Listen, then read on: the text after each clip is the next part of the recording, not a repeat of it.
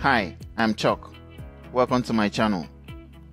Many people trying to get into cybersecurity with no experience are usually not sure how to get started.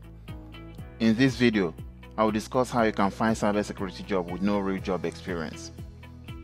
This is a step-by-step guide which contains specific things you can do to rapidly increase your chances of landing a cybersecurity job. There are 4 actionable steps in this approach. I recommend following all 4 steps. But if you're already familiar with any of the steps, you can skip the step and move on to the next one. Before we dive right in, please take a moment to subscribe to my channel and like the video. Also press the bell icon to never miss any of my new videos. Let's get into it. Security rides on top of IT, so having a good understanding of fundamental IT concepts will give you a big boost. Let's discuss the steps in details. Step number 1 is to study and pass either CompTIA Network Plus exam or Cisco CCNA. You don't have to study both, you need just one of them. Before you make that choice, here are a couple of things I think you should be aware of. First, while CompTIA Network Plus is vendor agnostic, meaning that the exam does not focus on any specific networking vendor, CCNA goes deep into Cisco's product in addition to covering general networking concepts. Secondly, I think Network Plus certification material may be easier to get through, in my own opinion. Feel free to let me know your opinion in the comment section below. At the end, whether you choose Network Plus or CCNA, you will be just fine, as long as you give it your best. Networking is the backbone of IT and cybersecurity, so you need to have strong grasp of basic networking concepts. If you already have good grasp of networking concept, then great, move on to step 2. But if you are not sure what IP address or subnet is, or OSI model is, I recommend you take Network Plus or CCNA exam to gain networking knowledge and get certified too, so you don't struggle later on. Step number 2 is to study and pass either Linux Professional Institute's LPIC 1 exam or CompTIA's Linux Plus exam. Until recently, there was no separate exam for CompTIA's Linux Plus certification. Back then, when you pass LPIC 1 exam, you will be awarded both LPIC 1 and Linux Plus certificates through the so-called 2-for-1 program. That program ended about 3 years ago. It's your choice whether to go for LPIC 1 or Linux Plus certification, but keep in mind that for LPIC 1, you need to pass 2 separate exams to be certified, while you need to pass only 1 exam to get Linux Plus certified. Many cybersecurity implementations and tools run on top of Linux kernel, so I strongly recommend you become comfortable with Linux because it's highly essential in cybersecurity. You need to understand the command line and different representation of file systems in Linux. Learn basic bash scripting. You can also spin up Kali Linux VM in your lab and play around with it.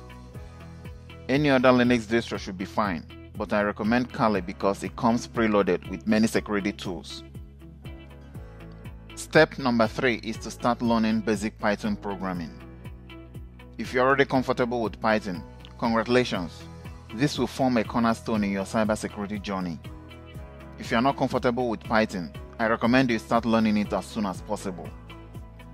There are many good learning materials online, including many good content on YouTube channels like Programming with Mush and Corey Schaefer. You can check them out and see if you like them. If not, try other materials that work for you. Check websites like codecademy.com. The goal is to get yourself comfortable around Python. Step number 4 is to choose your cybersecurity career path and pass some cybersecurity certifications. At this point, you should start thinking about the cybersecurity path to follow because cybersecurity is broad and has many specializations. For example, if you like red teaming, then you may want to go into ethical hacking or pen testing.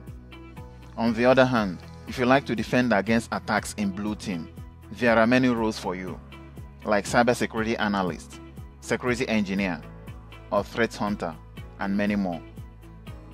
The reality is that there are much more jobs available on the defensive side of security than on the offensive side, though I'm not certain about the ratio.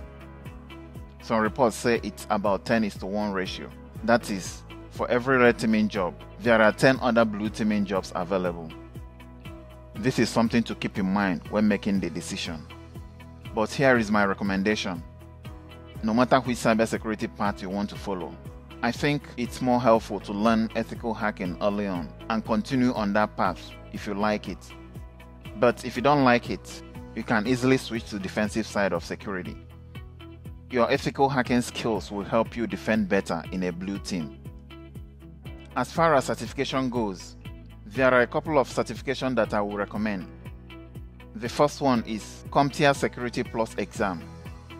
With Security Plus, you will learn various security concepts like cryptography, access control, identity management, threats, vulnerabilities, data security, to name a few. Passing the exam will get you through some HR filters during interview selection process. The second certification to get your hands dirty with is Elon Security Junior Penetration Tester, eJPT. There is a free eJPT course on iAny website. This is a hands-on course in which you can apply your Linux and Security Plus knowledge. You will learn various pen testing techniques. Try out some projects along the way and publish them on GitHub. At this point, it's time to update your resume, your LinkedIn profile, and other online profiles with all the certifications and skills you've acquired all this while, and then start submitting job applications. I recommend you apply for entry-level and mid-level positions. Don't be intimidated by job requirements. If you meet up to 20% of the job requirements, it makes sense to apply. I say that because there are a lot of open cybersecurity positions, and employers are struggling to fill the positions. This brings us to the end of this video. I hope you found it informative. All the best in your cybersecurity journey. Please take a moment to subscribe to the channel and like the video. Also, press the bell icon to never miss any of my new videos. If you have any questions or comments, please enter them in the comment section below.